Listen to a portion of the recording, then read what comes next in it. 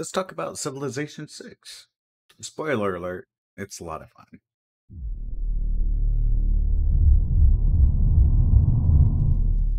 Well, I've stopped playing WoW, trying to find other things to do. So I'm taking some time and playing some other games. The Epic Store had Civilization 6 for free, so I'm like, hey, I'm gonna give it a shot, see how I like it. Um, this game is addicting, right? There's always like this one more turn mentality for this game, right? So it's just unbelievably fun. I don't know if it's great to stream. I don't know if people really like watching. You know, you do like one turn at a time. I have to do it in super slow mo too. Whenever they do the fast move, everything gets a little crazy and wild. So I kind of try to keep it slow and steady. You know, slow and steady wins the race, even though I very rarely win the race with this game. That's the thing. I'm not really good at it yet. The way I have won, I've won. I put so many hours into this game. Here's the thing, it's kind of difficult, right? But I put so many hours into this game, and I've won it twice so far. I've done it once as the Russians, right? So I've gone through, and we've gone through, and we got a cultural win that way, right? So you kind of do all the things, and then you just build up your culture, and you can win, right? And the second time I did it as the Brazilians, right? So I go through, and it was almost the same thing, right? And I got the culture win. And in both cases, I took out one of the players early, right? Whoever the closest one was, I took him out early, and then from there it was easier to expand and so on and so forth. That's both times it was a cultural win, and both times I took out a player early. I don't know if that's a good strategy, but it's worked for me twice. But that's it, right? that's kind of how it goes. I haven't found a way to and actually both times there was another group. Like one time it was going to be Gilgamesh was going to get the science win, and the next time it was going to be like the Queen of France lady.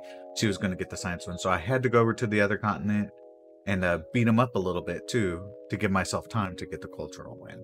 Otherwise, I wouldn't have won that way too. And that was in both cases. So I've won this almost the exact same way in both games, in the two games I've won.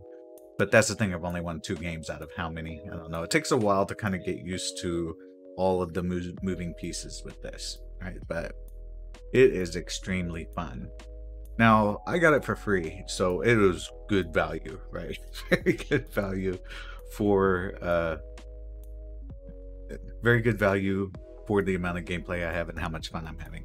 I guess the big question now is, it $60 fun, right? The expansion packs and all that, that's kind of, I don't think that's going to mess so much with this game. But I think the base game is like $60.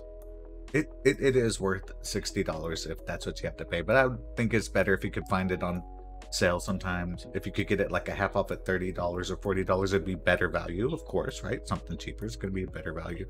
But if you're really needing something right now, and you really want to have a lot of fun, and you need a time sink, right? Because yeah, depending on what part of the country you're in, you might have a lot more time on your hands right now, right? Might not be doing other things or extra things. Just saying. $60 is still good value. You're gonna spend hours playing this game. I mean hours. So yes, it is fun. It is just a lot of fun. I've enjoyed all of my time playing this game. That's pretty much all I really have to say about this, right? I gave you a little bit of strategy, right? Not much, but a little bit.